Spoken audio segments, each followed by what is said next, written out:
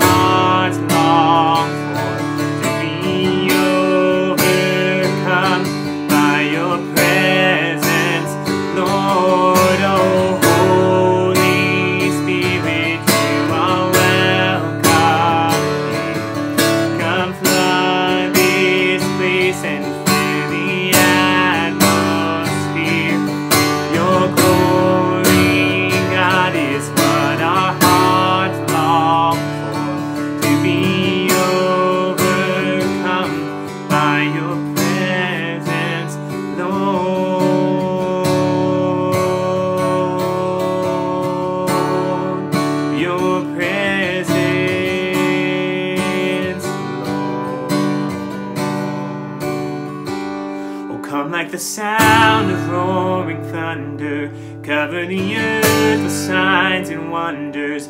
Bring an awakening, bring an awakening. Oh, come and consume us with your power.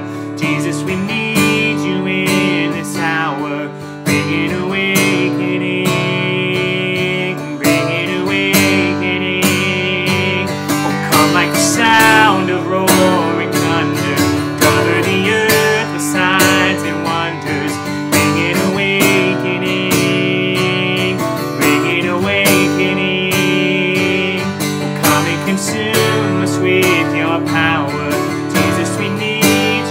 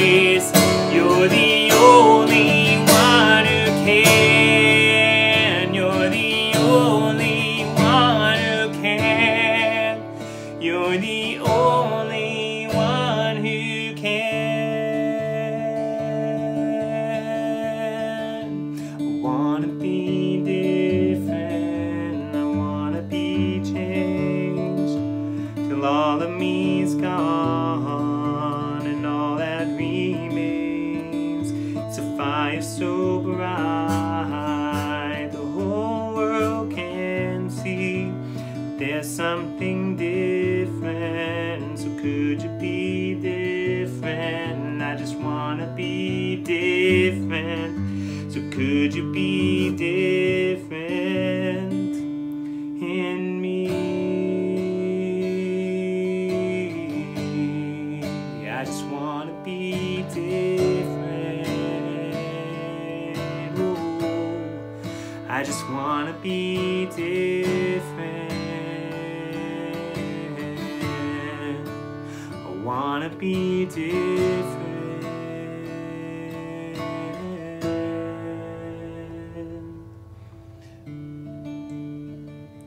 Lord, we ask that you be with us today.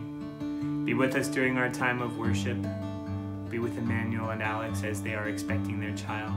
Lord, we ask that you can be with us all. Give us the strength and the hope that we need to be the light of the world that you want us to be. And we ask, Lord Jesus, that you keep your hand over each and every one of us. Please bless us, Lord. Amen. Good morning, church. I'm so happy I get to share with you this morning. Due to Emmanuel's haircut situation, I decided to give him a break from the camera, and this is why I'm sharing with you today the message. So all joking aside, I'm so happy that I get to share with you today, and I keep praying that everybody is healthy, everybody is well, and that we continue being the church that God has called us to be. Some of you may know today is a very special day in church history. Today we celebrate the day of Pentecost. Many of you know that I grew up in a Pentecostal church, and many times the meaning of this word was incorrectly defined, based or maybe limited to the emotions or experiences that we might have had with the Holy Spirit. But what I also learned from my Pentecostal church was that the Holy Spirit gives us power to the extent that we are able to change the world and the people around us. In my personal experience, that power from the Holy Spirit took me places that I never thought I was going to be able to go.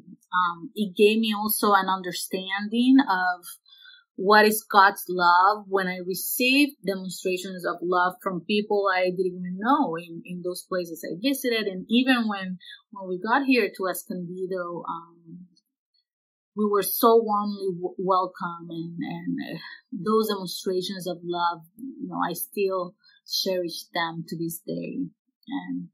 And also that power from the Holy Spirit activated in me the gifts that have taken me to fulfill the purpose that God has for me in this specific time and in this specific place with this specific community.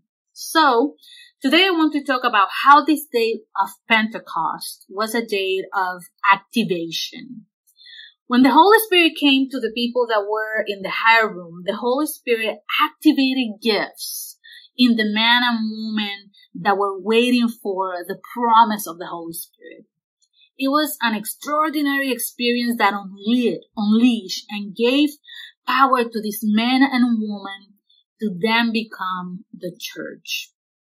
So I want to read the first 4 verses of this second chapter of the book of Acts. And it says, on the day of Pentecost, all the believers were meeting together in one place. Suddenly, there was a sound from heaven like the roaring of a mighty windstorm, and it filled the house where they were sitting. Then what looked like flames or tongues of fire appeared and settled on each of them, and everyone present was filled with the Holy Spirit and began speaking in other languages as the Holy Spirit gave them this ability.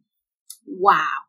These 4 verses are filled with miraculous images that represent the Holy Spirit.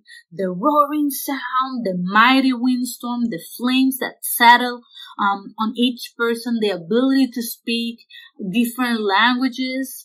Here we have a clear image of the supernatural of God, the supernatural power of God. But not only that, we have an image of how God shared that supernatural power with the people that were there present. So both men and women receive this power equally, and we can see the fulfillment of God's word through the prophet Joel, and we read in Joel 2:28 when it says, "Then after all those things, I will pour out my spirit upon all people, and your sons and your daughters will prophesy." And wow, how they prophesied. The Holy Spirit gave power to all the people that were there equally, because every woman and every man there present were going to be a part of a specific purpose that God had for them. And that purpose was to proclaim the wonderful things God had done. And this is what we read in the next verses of Acts 2, verses 7 to 11, when it says, "They were completely amazed. 'How can this be?' they exclaimed. 'These people are all from Galilee, and yet we hear them speaking in our own native languages. Here we are, Persians, Medes, Elamites, people from Mesopotamia, Judea, Cappadocia, Pontus, the province of Asia, Phrygia, Pamphylia, Egypt, and the areas of Libya around Cyrene, visitors from Rome, both Jews and converts to Judaism, Cretans and Arabs, and we all hear these people speaking in our own languages about the wonderful things God has done.'" And the reason it mentions all these places is because Jews that were in exile, were born in other places and spoke other languages, gathered together and traveled all the way to Jerusalem to celebrate this festival of Pentecost, where they remember the day that God gave the law to Moses. So God used a specific event to activate the gifts of these people with the purpose of spreading the message of the kingdom of God in a way that was effective and that everybody that was there was able to understand. And for me, it is interesting in verse 4 when it says, "As the Holy Spirit gave them this ability or this capacity." It was the Holy Spirit who activated them and gave them the capacity or the ability to do all these things. So literally, God lit in them the flame that ignited like an uncontainable wildfire, the mobility and then the existence of the church. And this activation wasn't limited to the proclamation of the gospel in a supernatural way, but this miraculous power infiltrated every aspect of the life of the people that were there. So the way that they lived, the way that they related to other people changed drastically in order to reflect the image of the kingdom of God here on earth. And we can see the consequence of this activation of the church through the Holy Spirit. And this is what it says in the last verses of chapter 2 of Acts, in verses 42 to 47. It says, "All the believers devoted themselves to the apostles' teaching and to fellowship and to sharing in meals, including the Lord's Supper, and to prayer. A deep sense of awe came over them all, and the apostles performed many miraculous signs and wonders. And all the believers met together in one place and shared everything they had. They sold their property and possessions and shared the money with those in need. They worshipped together at the temple each day, met in homes for the Lord's Supper, and shared their meals with great joy and generosity. all the while praising God and enjoying the goodwill of all the people. And each day the Lord added to their fellowship those who were being saved. Amen. So here I want to bring the main point of this message. This is what I want you to take with you today. I'm going to read it. It says, just as the gifts of the church were activated through the empowering of the Holy Spirit on the day of Pentecost, the gifts of the church today continue to be active to fulfill her purpose in the kingdom of God. And I want to read this one more time. It says, just as the gifts of the church were activated through the empowering of the Holy Spirit on the day of Pentecost, the gifts of the church today continue to be active to fulfill her purpose in the kingdom of God. So we've heard or seen in the media petitions and orders to reopen churches. And sometimes it sounds as if the church has been closed for the past 2.5 months. And here I want to make a pause because I don't want to create any misunderstandings of what I'm saying. The verses that we read before talk about how all these people were gathered together in the same place and they did everything together. So I recognize the importance to gather. In fact, I long for that day when we can see each other face to face.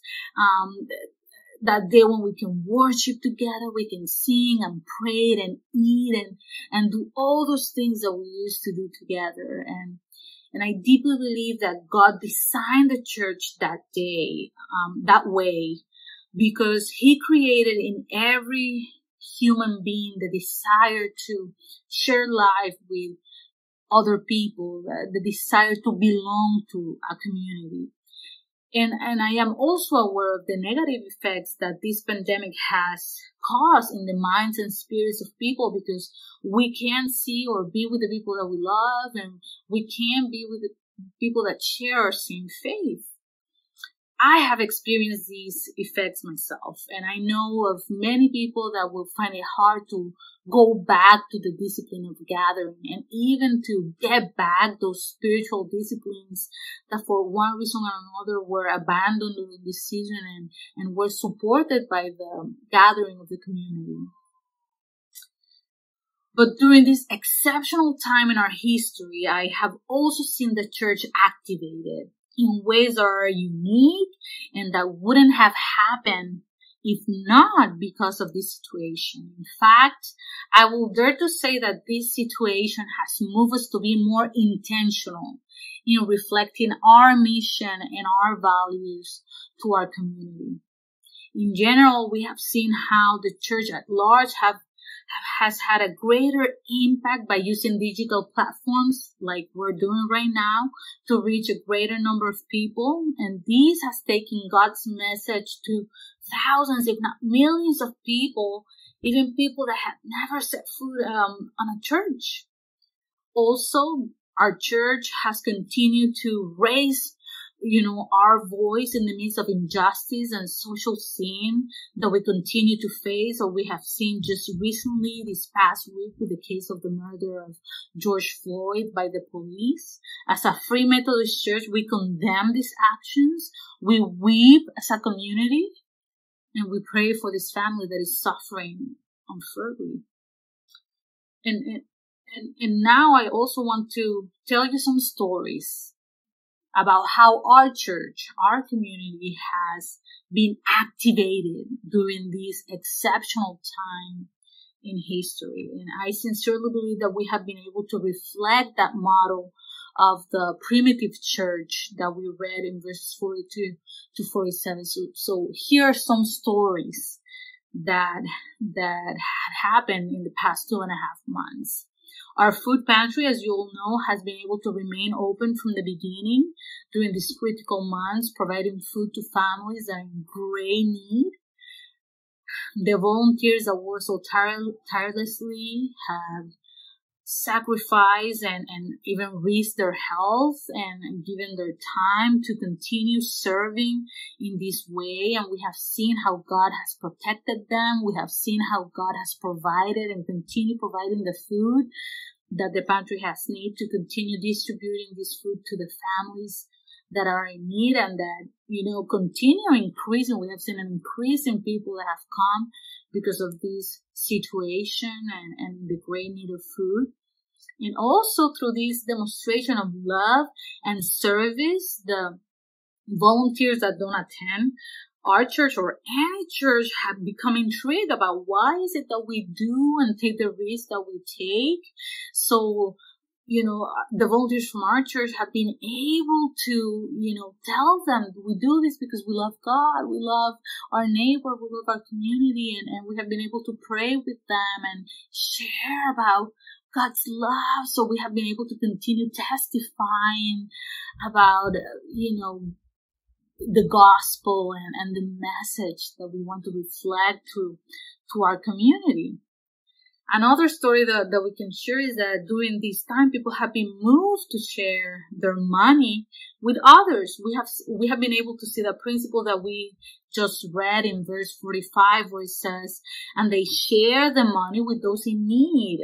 When people from our church have made special offerings to give to those families that have lost wages through losing hours at work, or they haven't been able to work at all because of the pandemic. So we have seen that support, that financial and actual support to these families. And through this, we have seen God's provision. They have been able to see how God has provided to their need and to their prayers. And my personal favorite story that has happened during this time is that people that have never discipled anybody, or maybe that they haven't discipled somebody in a long time, their gifts have been activated to practice discipleship. They have been able to enter into a one-on-one discipleship relationship, or have been able to disciple more than one person. And even people that don't come to a church, or people that are not Christians. So this is how we've been able to maintain that unity of the body of Christ. And we have been able to reflect those values that we hold dear, of prayer, of staying strong in Scripture, and of teaching other people how to follow Jesus. For example, we have mothers discipling their families. We have people discipling their neighbors. And even, within our congregation, we have new discipling relationships that didn't exist before this situation. So they have been created specifically because of this moment in time. And I have heard the testimonies of how people have strengthened their spiritual disciplines during this time. I have heard the testimony of how we have prayed for God to provide opportunities so that people can engage in spiritual conversations with people that don't have a relationship with Jesus, and God has provided these opportunities and the courage to seize these opportunities. So people have been emboldened by the power of the Holy Spirit to share the love, to share the message of God during this time. And these are just examples of how our church has been activated because of the situation that we are living. So God has been moving in ways that are unique and special during this time. And in all honesty, I really don't know if we would have been this intentional in doing all these things if not for these exceptional circumstances that we're living right now. So with this message and these stories, I just want to encourage you. I want to let you know that in these moments more than ever, the church has remained open, the church is still alive, and the church has been activated in unique and exceptional ways to continue fulfilling her purpose on earth. So, if any of you that are listening to me right now, don't feel that are part of what God is doing in the church and through the church, I encourage you to give us a call or send us a message if you are close by our community. We will do everything in our power to connect you with what we're doing during this time, those discipleship relationships and the sharing of our goods and everything that we're doing. We want you to be part of and become that church that is activated. As I said before, I long for the day that we can celebrate our services together again, and I long that day will come soon. I want to see all of your faces, hear your stories, and more than anything, continue sharing our faith with one another. And as we wait for that day, I encourage you to continue being the church that has been activated to share God's love in this specific time and in this specific moment, in this specific place that we are in. Amen? Let us pray. Dear Heavenly Father, this day that we are celebrating today, the day of Pentecost, reminds us of the Holy Spirit presence in us. It is a reminder that you are with us every day, in every moment. And we want to thank you for that. We want to thank you because you have activated in us the gifts and the abilities to continue being the church that you have called us to be. And I pray, Lord, that you will continue doing so. That you will continue empowering us to be that church. That you will give us the strength and the peace and the joy, Lord, to be that church during these specific moments. I know that it's hard to live during this time. It has been very difficult for a lot of us. But I know that the presence of your Holy Spirit will get us through this. And we will continue being the church that you have called us to be. Thank you, Father. In the name of Jesus we pray. Amen. God bless you, and I hope to see you in some way or another next week. We love you. Bye.